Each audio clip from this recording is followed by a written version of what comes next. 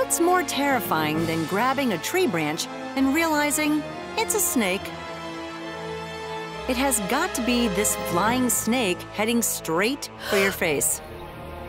Found in the forests of South and Southeast Asia, the flying snake is the only known limbless vertebrate that can fly. How are these snakes able to fly? Why would a snake need to fly? And what can we learn from flying snakes? Trust in me, and I'll bring you the answers. Wow, that was creepier than I planned. Sorry, guys. There are 5 known species of Chrysopelea, or flying snakes, and 4 of them can flatten their bodies into a ribbon-like wing and glide between trees. Flying snakes can grow to about 1.2 meters long. They eat birds, lizards, and other small animals. But you will never find this type of snake on the ground, making them harder to spot. Their name is a bit misleading as they aren't really flying. Technically, they're gliding through the air. And their flight speed and travel distance depend on how high a branch they launch from. The longest distance a flying snake can glide is about 7 meters. That happens when it's launching from a height of 75 meters.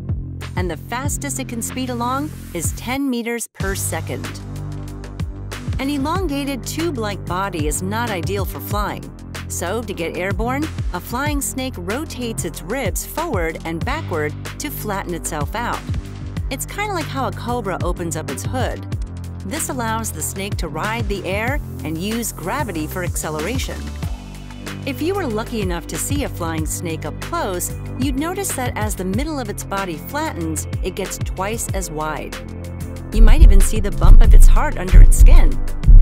Sometimes you can even see undigested food lumps sticking out of its flat middle.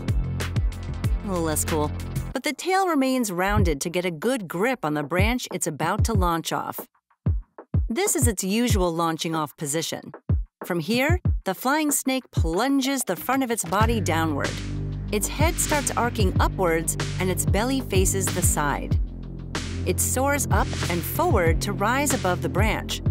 Reaching out into the air and arcing away from the branch, the snake will finally release its grip and swerve its belly 90 degrees toward the ground.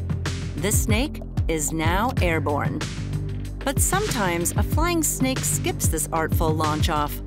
When fleeing a predator, it will slither sideways and nosedive straight off the branch. Can't say I blame them.